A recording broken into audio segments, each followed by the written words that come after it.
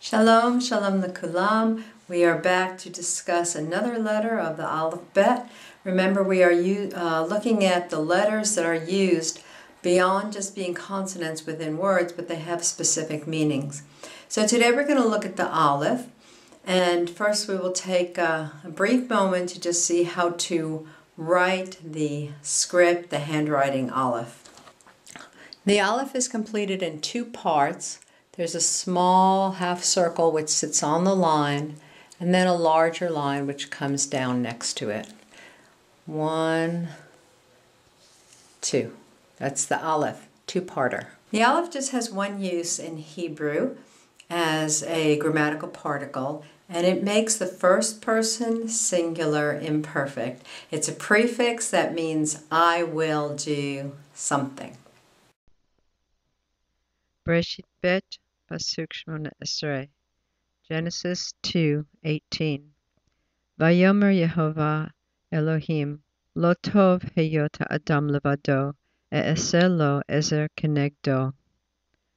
Bereshit Vav Pasuk 7 Genesis 6:7 Vayomer Yehovah imcha et ha'adam asher barati me'al pnei ha'adama me'adam ad behema ad remes v'ad of shamayim ki nachamti ki asitim.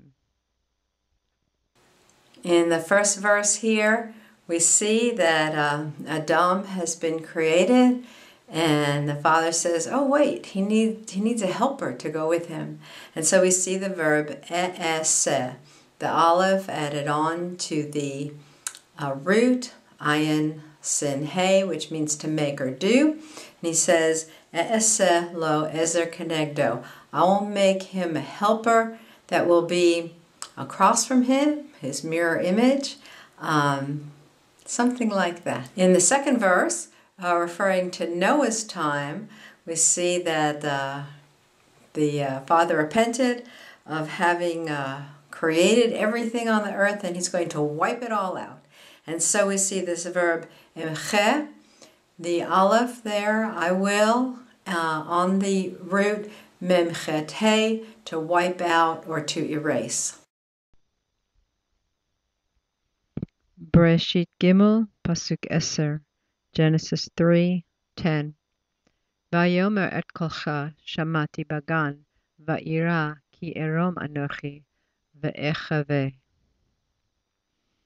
Yeshayahu Yud Daled Psukim 13 ו-14 Isaiah 14:13 and 14 Va'ata amarta b'levavecha shamayim e'eleh mima'al l'kochavei el arim kis'i ve'eshev bahar moed b'yarketei tzafon e'eleh al bamatei av edameh le'elyon. Previously, we talked about in the lesson about the vav that there's a peculiar thing in biblical Hebrew which is called the reversing vav or the conversant vav, which takes the tense of the verb and it reverses the tense. And so we're going to see that in this translation here in Genesis, where Adam has been hiding in the garden. And when we look at the verb, the first verb there we see with the aleph is ira. So that aleph is I will, and the root there, yud resh aleph, means to be afraid. But the vav before it changes it from I will be afraid, and it's always translated as I was afraid. And also in the second example, the aleph there is attached to the verb chaveh, which is chet bet aleph, which means to hide. And so it looks like and I will hide, but remember that vav changes it to and so I hid in the past tense.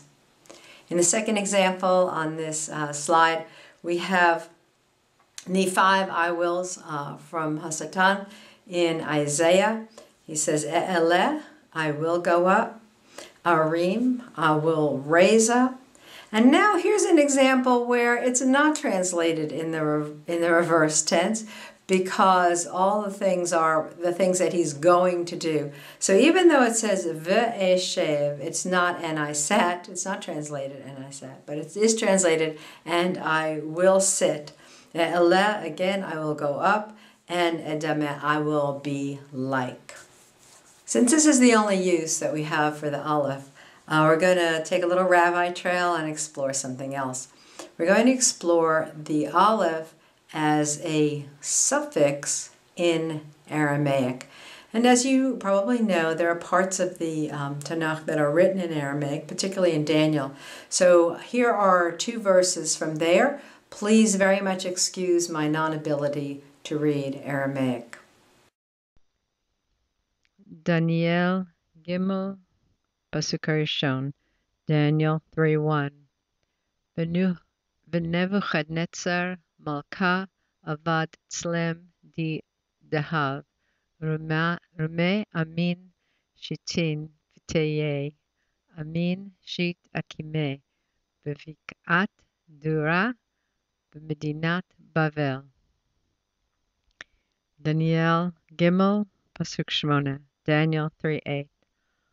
Kol Kavel Dina Be Zmana Karivu Guvrin Kisdain Va'achalu Kartzehon Di Yehudeye. So I picked these examples because I think you can recognize the Hebrew roots. We have Nebuchadnezzar, and then we have the word Malka. And you can see in that Melech, the Aleph at the end means the king, and it is translated as that. In the second example, there's a root Zimna. You can recognize the root Zman, which means time.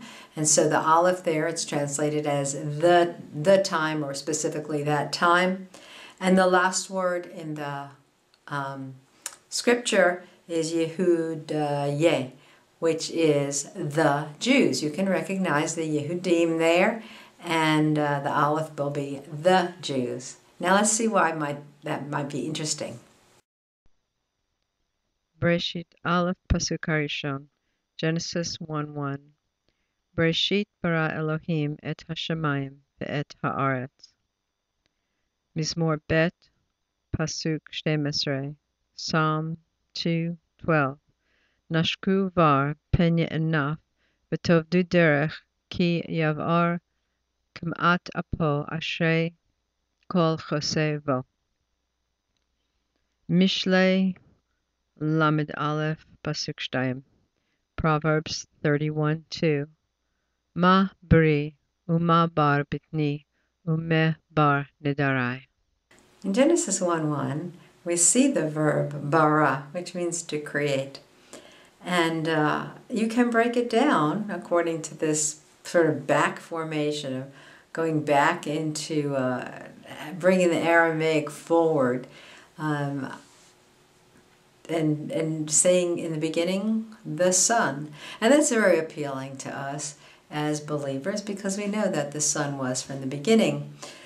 This word bar, at least you're probably familiar with the term bar mitzvah. And that is an Aramaic term, the son of. However, we see it in 2 other places in Tanakh. And one is in Psalms 2, verse 12.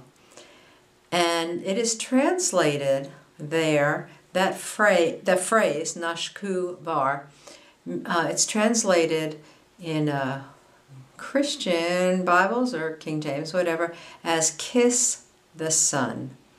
For us to say that the word bar appears in the Psalms to have the same meaning as an Aramaic meaning, which was many, many years later, it's a bit of an anomaly. However, even in Proverbs, it also appears that, and it's very clear that it means son, because the woman is talking to her son, who's the king, who's writing the proverb, and she calls him the bar, the son of my belly, and also the son of my vows. There's no way that it can mean the other meanings that bar has in Hebrew in Tanakh, which would be either But sometimes it means corn or grain, and sometimes it means kind of a purity. And so if you get a Bible that's translated by Jews into English, it will not say kiss the Son in Psalms 2:12. That's a abhorrent idea to them. They don't understand that Messiah will have an incarnation, or that he can be the Son of God, and that's their understanding. So when they see the translation there, they translate it as worship and purity. Well, now we have another problem. Even though the bar legitimately can mean purity, they're taking this word, nashak, which almost always means kiss, and interpreting it as to worship. There are a few cases where nashak means to be armed or be equipped, but even so, dragging that over to worship, I don't know. So it's a bit of an anomaly, some of the things that we encounter when we're looking into different things in Tanakh. I will tell you that in the Septuagint, both of these verses, the Psalms and Proverbs verse, they're both translated as, the word bar is translated as a small boy or a child. So that's it. The Aleph in Hebrew is a suffix. It means I will do something, and I will come back and we'll do another letter next time. In the meantime, Tasim Ta'inayim al Hashemayim, keep your eye on the sky, your redemption draweth nigh. Shalom.